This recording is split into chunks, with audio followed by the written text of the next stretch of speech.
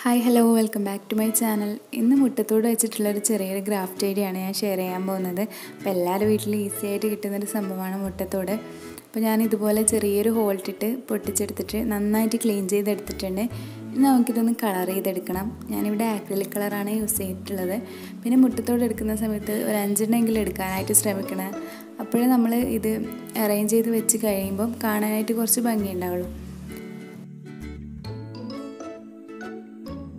ഞാൻ 5 മുട്ടത്തോട് എടുത്തിട്ടുണ്ട്. 5ഉം കളർ ചെയ്തിട്ട് നന്നായിട്ട് ഡ്രൈ ആക്കി എടുത്തിട്ടുണ്ട്. ഇനി നമുക്ക് കുറച്ച് ന്യൂസ് പേപ്പറിനെ കൊണ്ട് സ്റ്റിക്ക് ഉണ്ടാക്കിയെടുക്കണം. അപ്പോൾ എല്ലാവർക്കും അറിയുന്ന കാര്യമാണിത്. അപ്പോൾ അറിയാത്തവർക്ക് വേണ്ടിയിട്ടാണ് ഞാൻ കാണിക്കുന്നത്. ഒരു ഈർക്കിൽ വെച്ചിട്ട് ഇതുപോലെ ന്യൂസ് പേപ്പർ ഇങ്ങനെ റോൾ ചെയ്ത് കൊടുക്കുകയാണ് ചെയ്യുന്നത്. എന്നിട്ട് അതിൻ്റെ അവസാനമാകുമ്പം കുറച്ച് ഗ്ലൂ വെച്ചിട്ട് ഒന്ന് ഒട്ടിച്ചു കൊടുക്കുന്നുണ്ട്. അപ്പോൾ A4 ഷീറ്റൊക്കെ ആണെങ്കിൽ കുറച്ചും കൂടി കട്ടിയുള്ള സ്റ്റിക്ക് നമുക്ക് ഉണ്ടാക്കിയെടുക്കാനായിട്ട് പറ്റും. അപ്പം എൻ്റെ കയ്യിൽ ഇല്ലാത്തതുകൊണ്ടാണ് ഞാൻ ന്യൂസ് പേപ്പർ വെച്ചിട്ട് ചെയ്തത്. അപ്പോൾ നമ്മൾ എത്രയാണോ മുട്ടത്തോടെ എടുത്തത് അത്ര തന്നെ സ്റ്റിക്ക് റെഡിയാക്കി എടുക്കണം. അതിന് ശേഷം ഇതൊന്ന് കളർ ചെയ്തെടുക്കണം.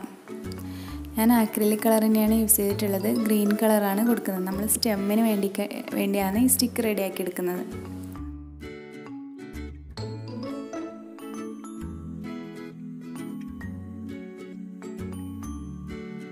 അപ്പോൾ ഞാൻ ഇതുപോലെ എല്ലാം കളർ ചെയ്തെടുത്തിട്ടുണ്ട്. ഇനി നമുക്ക് കുറച്ച് ലീഫ് റെഡിയാക്കി എടുക്കണം.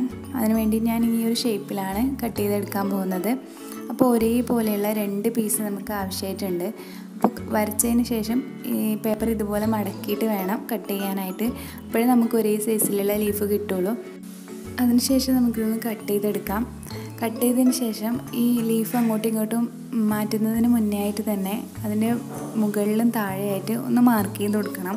അപ്പോൾ നമ്മൾ സെപ്പറേറ്റ് ആക്കി കഴിഞ്ഞാൽ നമുക്ക് കൺഫ്യൂഷനായി പോകും. നമ്മൾ സെൻട്രൽ പോർഷനിൽ കളർ കൊടുക്കേണ്ട ആവശ്യമില്ല. മുകളിലും താഴെയും മാത്രമേ കളർ കൊടുക്കേണ്ട ആവശ്യമുള്ളൂ. അപ്പോൾ ഇതൊന്ന് കളർ ചെയ്തെടുക്കണം.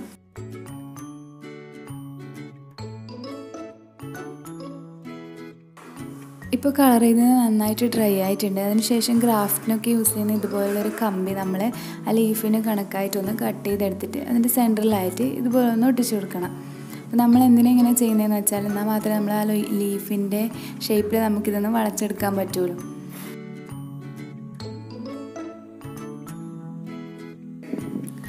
ഇനി നമുക്ക് ഫെവിക്കോൾ വെച്ചിട്ട് മറ്റേ ലീഫ് ഇതിൻ്റെ മുകളിലായിട്ട് ഒട്ടിച്ചു കൊടുക്കാം.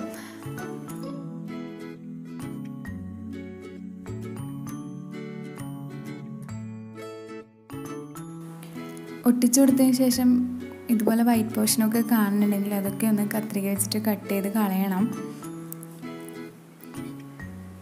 ഞാനിപ്പോൾ ഇതുപോലെ ഒരു 5-6 ലീഫ് റെഡിയാക്കി എടുത്തിട്ടുണ്ട്.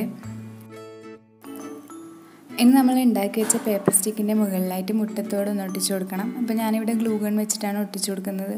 അപ്പോൾ സ്റ്റിക്കിൻ്റെ ഒരു മുകൾ ഭാഗം ഞാൻ ഇതുപോലെ ചെറുതായിട്ടൊന്ന് കട്ട് ചെയ്തിട്ടൊന്ന് വിടർത്തി കൊടുത്തിട്ടുണ്ട്.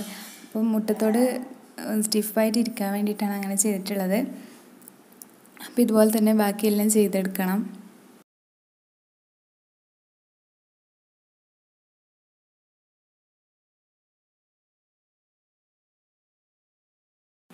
ഇനി നമ്മൾ ഉണ്ടാക്കി വെച്ച ലീഫും കൂടി സ്റ്റെമ്മിലേക്ക് ഒന്ന് ഒട്ടിച്ചു കൊടുക്കണം. അപ്പോൾ ഞാനൊരു സെല്ലോ ടാപ്പാണ് എടുത്തിട്ടുള്ളത്. ഫെവിക്കോളാണെങ്കിലും ഒട്ടിച്ചു കൊടുക്കാൻ പറ്റും. പക്ഷെ കുറച്ച് ടൈം എടുക്കുന്ന കാരണം ഞാനിപ്പോൾ സെല്ലോ ടാപ്പ് വെച്ചിട്ടാണ് ഒട്ടിക്കുന്നത്. അപ്പോൾ ഒട്ടിച്ചതിന് ശേഷം നമുക്കിത് ഇഷ്ടമുള്ള ഷേപ്പിലേക്ക് വളച്ചെടുക്കാം. അപ്പോൾ ഇതുപോലെ തന്നെ ബാക്കിയെല്ലാം ചെയ്തെടുക്കണം.